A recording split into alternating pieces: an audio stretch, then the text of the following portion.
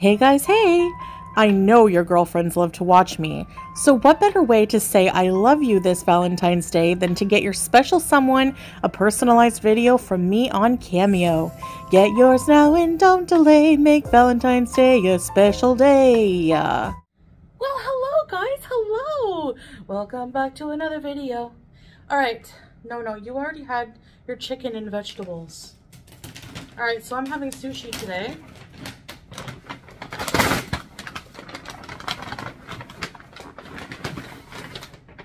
One, two, three. Welcome back to another video. Wasabi, I won't be needing that. I hate it. Oh, they gave me soy sauce, but I have a cup of light soy sauce, which I don't like, so good. I bought it when I was trying to be super healthy. Anyway, I like the full salt one. Too bad. All right.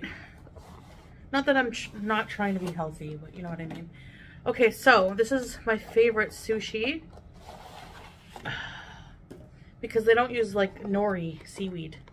They use like a soy wrap. Probably not even totally sushi. Everything is fried and has hot sauce drizzled on. But you know. All right, so let's set this up and let's get to business here. Let's talk some stuff. Let's talk some smack. No, I'm kidding. I'm not talking smack. I'm trying to be a nice human being, so I think a lot of you should try to do the same. Let's do a nice human being challenge. No, I don't want to be nice, right? A lot of you are going to say that because it's cool to be mean. Maybe when you're 16. But when you're an adult, or a grandma. There's some mean grandmas online, I'm telling you. It's just cooler to be nice, okay? I'm being mean to my cat by not giving her any, but she had her chicken and vegetables. Alright, so that's all done. And I have water to drink. So, bismillah. Alright. This is crispy crab and something else.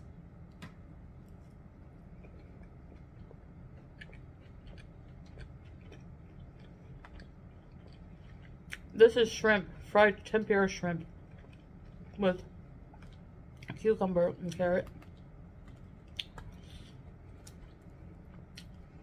So I wanted to something was on my mind when I think of sushi. It reminds me of this sushi place I used to go to with a really close friend of mine.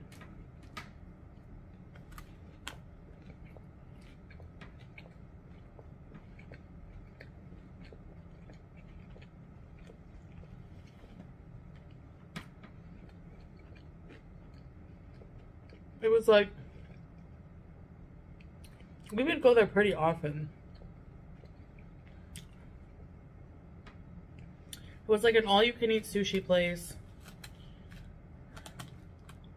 where I'm from.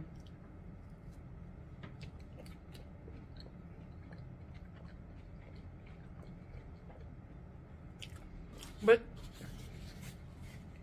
they didn't have only sushi. It was like maybe $27. And they would give you a menu.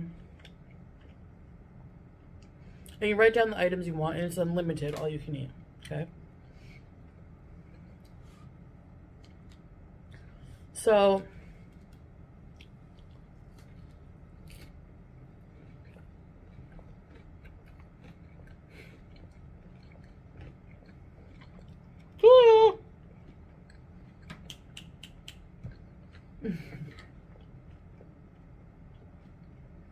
don't show people your fanny.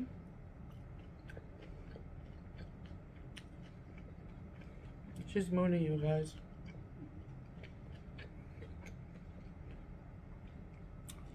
So anyway, I would usually start off with like tempura shrimp. It's like deep fried shrimp. Hash browns, stuff like that. Then you can order noodles, sushi.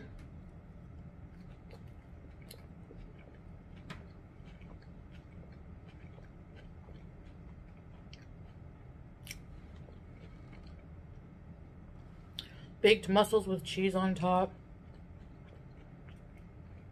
By the way, yes, I'm still injured, but the show must go on.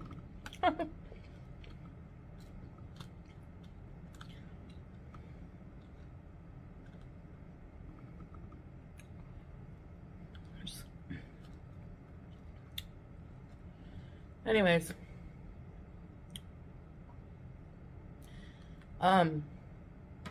so I used to go with this really close friend of mine that I've known for a long time, and like people always ask me, like, do you have friends?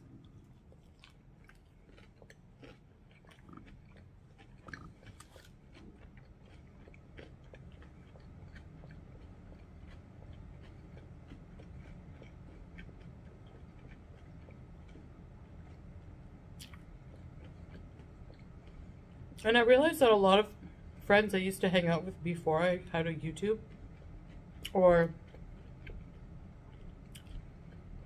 I mean, at the beginning when I had a YouTube, I still hung around with them, but my friends in Canada, I don't really talk to anymore. Maybe like one or two on like WhatsApp.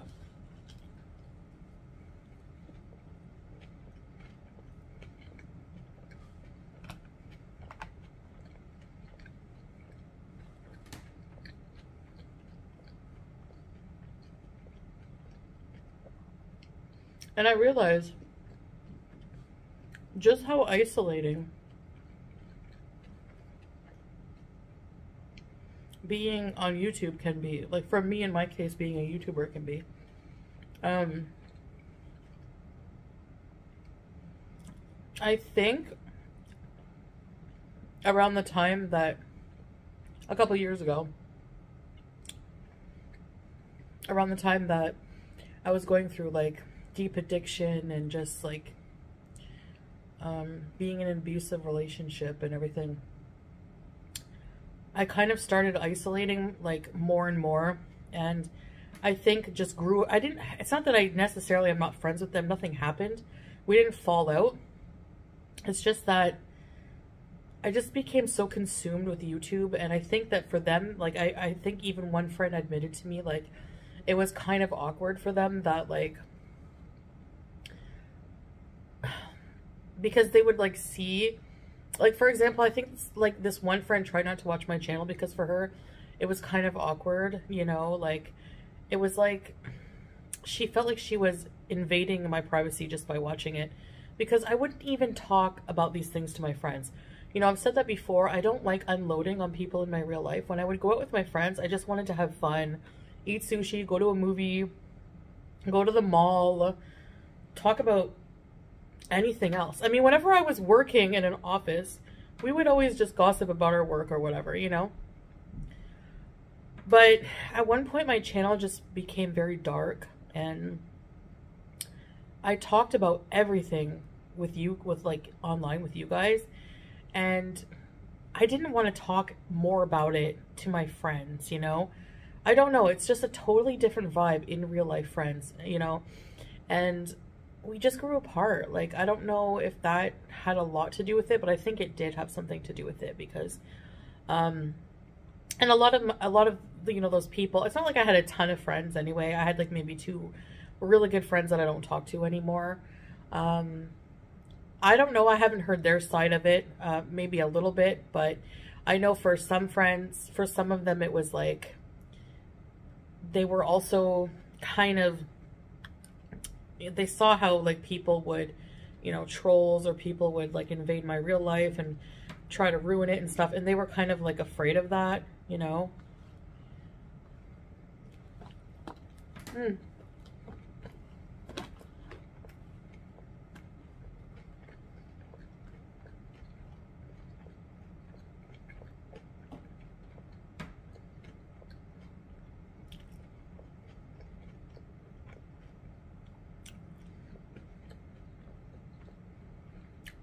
And I can say, well,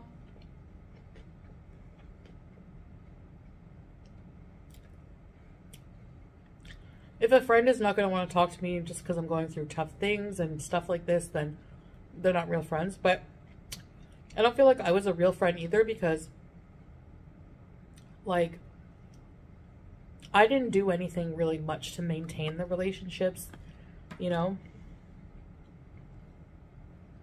I get like relationship maintenance burnout.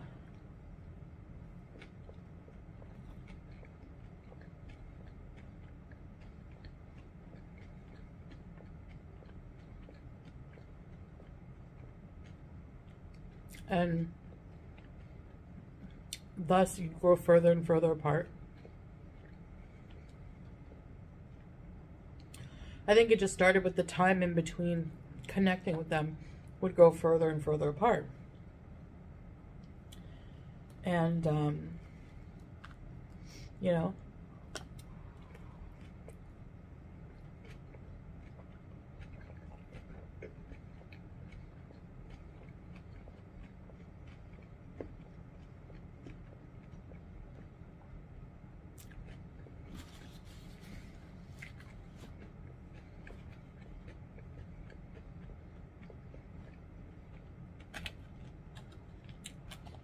and thus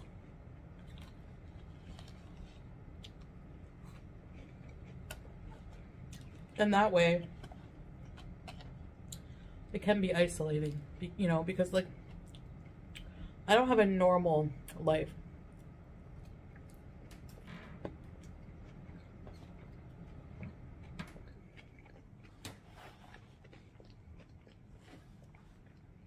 When you're on social media and you're controversial, you don't have a normal life.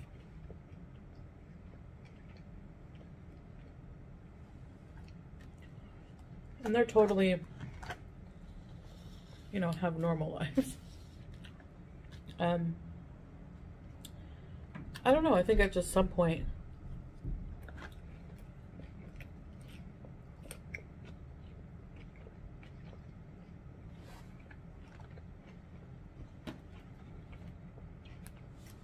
I really don't know.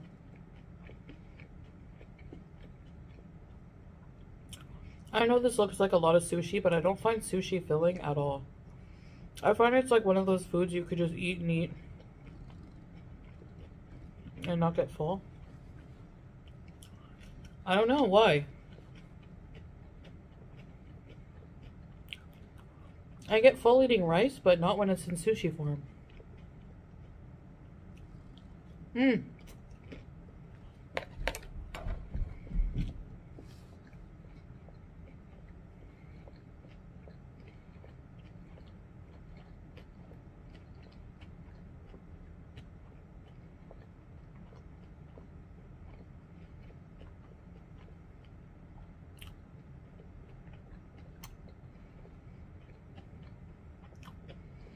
Also,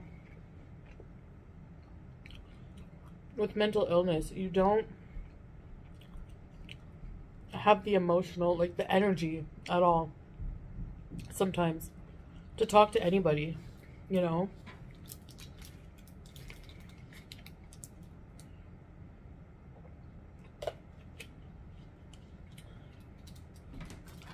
So the people I do have in my life now understand that.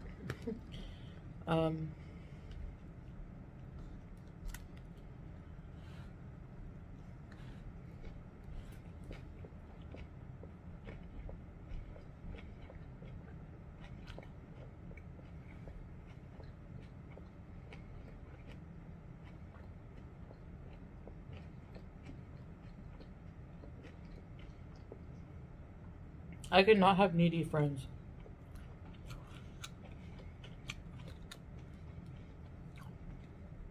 But friendships do need work. Like any relationship. You have to put in. And I have nothing to give right now.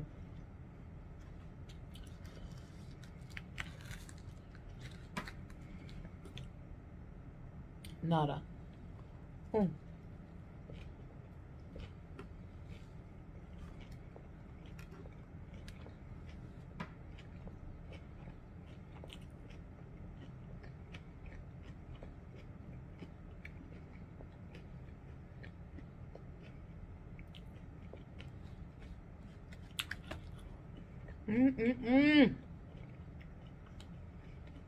So,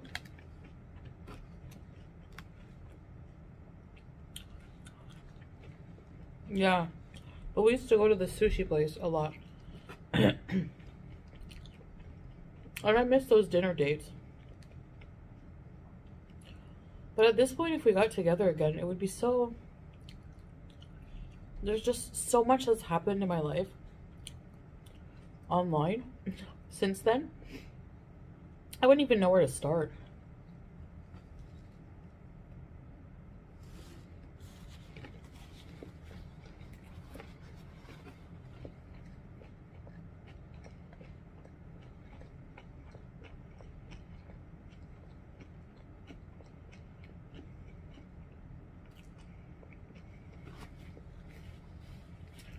Actually, in real life, with my friends, I'm a good listener. I don't like to even talk about myself.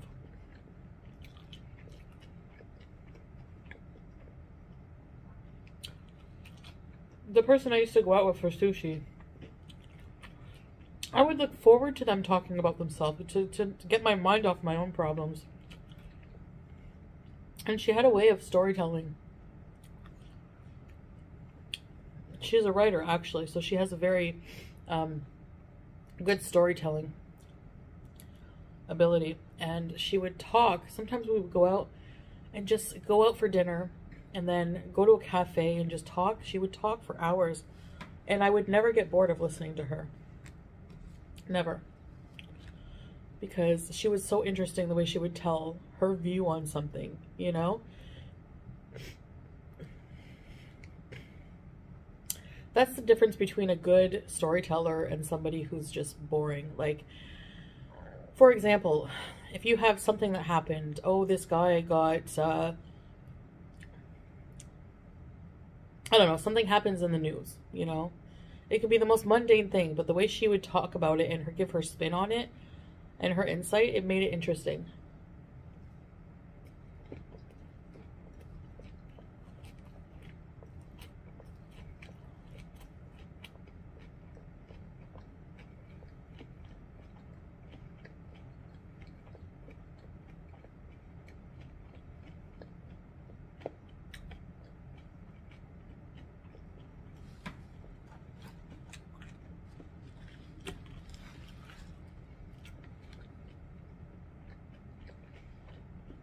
So,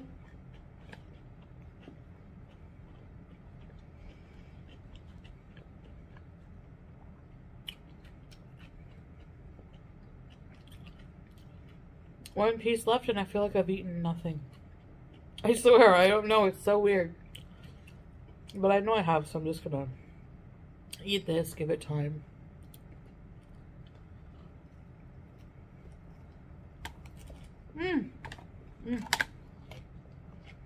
Oh.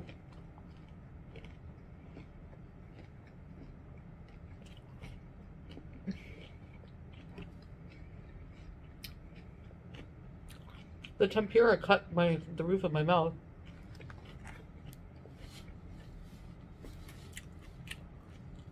Anyway.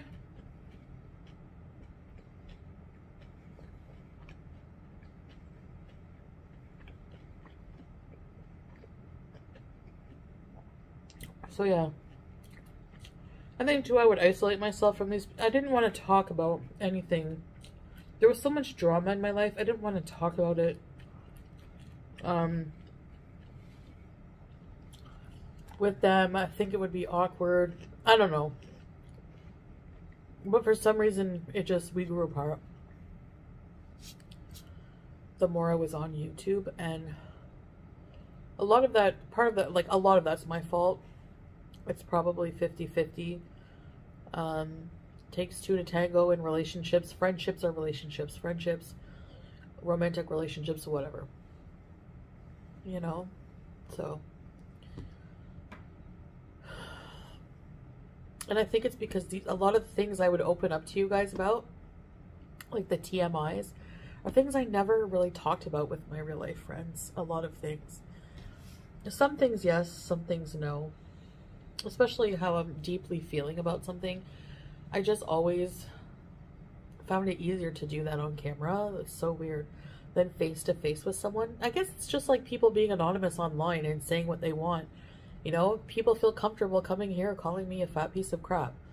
They would never say that to my face. Maybe some people would, but yeah. Most people feel more confident when they're anonymous, you know? Anyway, I guess that's it. For my dinner. That was really good. I haven't had sushi in a while, but I don't like the raw fish stuff. I don't like it. I like cooked fish, but if it's really fishy, no. So if it's raw, it's fishy. I don't know. People say if it's supposed to be really high grade quality, it's not. It still is. I don't know. I mean, if in the ocean you can smell the fish, so yeah, you can. It's really, raw fish is just too intense of a flavor for me. Or the texture alone, the mushy texture. No, nope. No offense. Anyway, I guess that's it, guys. Thank you for watching, and I'm going to be doing a video talking about another important topic I want to talk about soon. So stay tuned for that. That'll probably be out tomorrow. And yeah, I'll see you in the next one. Bye.